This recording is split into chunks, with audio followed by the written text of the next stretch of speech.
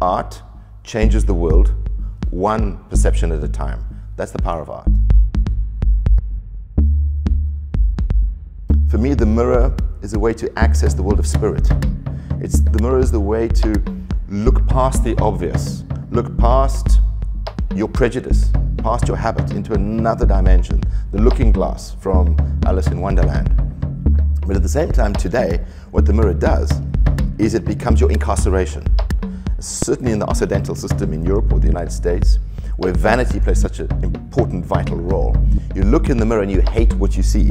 Everything behind the mirror is transforming you into a generic, transforming you into an avatar, in order that we all become the same copy-paste, good consumers.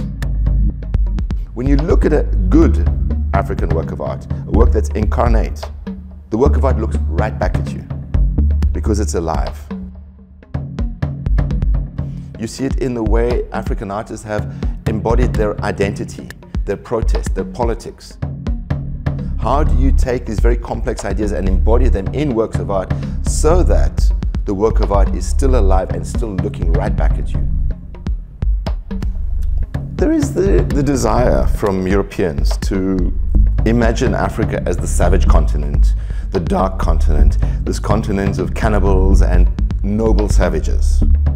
Today, a lot of people have understood that this is politically not correct and we can't speak about Africa as a savage continent, and then they want to protect Africa and they become patronizing and paternalistic, trying to take care of Africa. Both are dangerous because Africa is neither savage nor needs taking care of.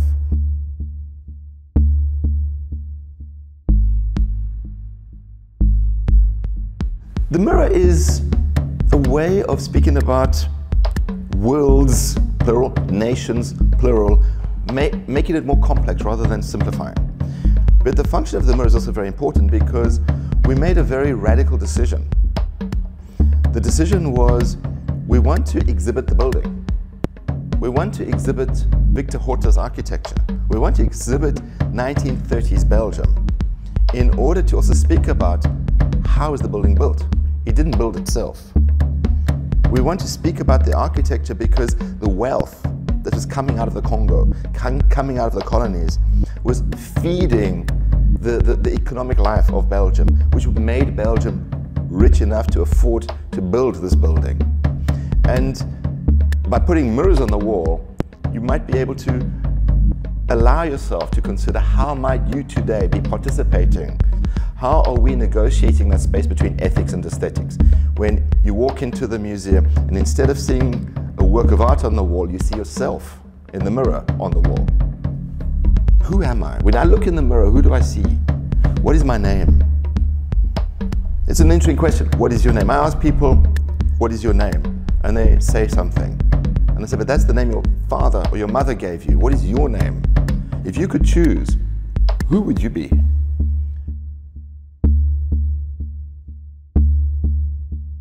My name is Kendell Geers. I'm an artist and I'm currently curating an exhibition for the Beaux-Arts called Incarnations.